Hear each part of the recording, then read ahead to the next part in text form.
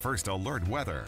All right, taking a live look at the Pocatello Farm Bureau Skycam. You got some of the passing thunderstorms around the Snake River Plain. We haven't pulled in a lot of moisture, but we're definitely seeing some gusty winds off of these guys, and we're seeing a few lightning strikes. And we've had a few heavier downpours into central Idaho, like I showed you at the Gilmore Summit webcam at the top of the newscast. And we're getting those downpours, especially again across central and southern Idaho, as these thunderstorms billow out of the Twin Falls area, just east of Boise, Mountain Home, and then starting to head up into the mountains. So yeah, we are getting some active weather here in central Idaho, and that's going to continue heading further north into Montana. And we've had a couple thunderstorms already showing up in the Snake River Plain, especially one just west of Idaho Falls, but this one is trending to go towards Mud Lake, and then it's going to further head into Clark and Fremont County, just kind of skirting by Rexburg and St. Anthony, and another good thunder cell there right over Monida Pass north of Spencer along I-15.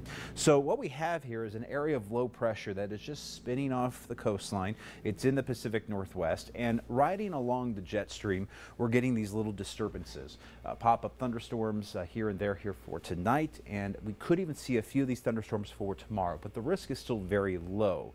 And as we go into the Vipercast, I just want to show you, we're still going to get that warm air flow, so things really heating up here for highs expected tomorrow to get into the 80s and 90s for Independence Day. It cools off a little bit for Sunday as that low inches just a little bit closer, but we're definitely going to see the warm air from the southwest and the occasional thunderstorm in here for tonight and tomorrow. Speaking of tonight on the Vipercast, about 7 to 8 o'clock, I got you looking at a few thunderstorms still traversing the Snake River Plain, especially in the upper valley heading up towards Montana.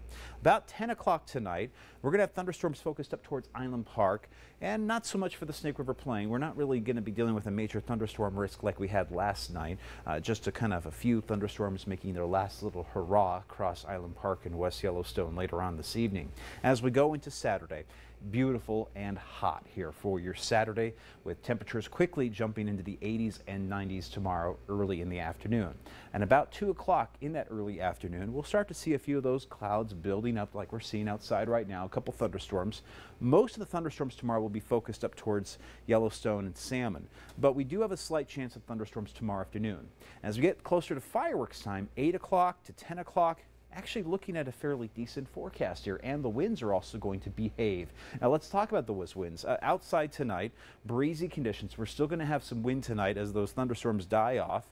We'll have light winds tomorrow morning, but tomorrow afternoon around dinner time, when you're grilling up the burgers and hot dogs, we'll have some breezy conditions out there. Winds about 15 miles to 20 miles an hour. Now here's the good news. As we get closer to fireworks time though, those winds back off a bit. So the winds are expected to lighten just a little bit as we get closer to sunset, and the winds are going to stay lighter in for Sunday. Yellowstone, thunderstorms in the mix here for Saturday and Sunday afternoon, but temperatures into the 70s tomorrow. Should be beautiful in Yellowstone even with that thunderstorm risk. Close to 90 degrees tomorrow for Preston and McCammon. Should hit 90 in Malad City, with highs in Jackson at 81, 86 for Rexburg, 85 in Ashton, with highs in Salmon at 84, 79 in Ketchum, with 85 in Arco, with Idaho Falls seeing a high tomorrow at 88. We'll see the same for Blackfoot, and 90 in Pocatello. Check out your 8-day forecast. Notice the temperatures are going to fall just a little bit heading into Sunday and Monday. We're expecting to see the temperatures hanging out into the 80s all throughout next week.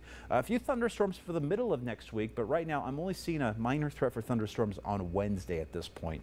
Pocatello, we got 90 degrees for the high tomorrow. Slight chance of a thunderstorm in the afternoon, and we'll have partly cloudy skies for Sunday and Monday with highs into the mid-80s to get us started for the week, with a few thunderstorms on Wednesday. Blackfoot will have a high of 88 and 85 for the weekend. Pretty hot here for Saturday. Again, a slight chance of a thunderstorm for Saturday afternoon. And as we take a look at Rexburg, you'll see a high of 86 on Saturday with 81 on Sunday. A couple thunderstorms middle of next week here, but that's nothing we can't handle. Highs in the 70s and 80s for Rexburg, and that's actually a pretty consistent forecast just all the way through. It's going to feel really just like summer-like. It's going to be summer outside, and we don't have to really deal with any major storms on the horizon. Salmon, you'll have a few thunderstorms with you tomorrow afternoon, just like we're seeing outside right now. So central Idaho is probably going to see the worst of the thunderstorm threats, with highs around 80 on Sunday and a few thunderstorms for the middle of next week. Around to Jackson, Island Park, you got a slight chance of a thunderstorm here for Saturday, a few thunderstorms in there for Wednesday, with highs around 81 tomorrow in the town of Jackson for Independence Day. Similar conditions around Driggs, Star Valley, and Island Park. Carol. All righty. In consumer news.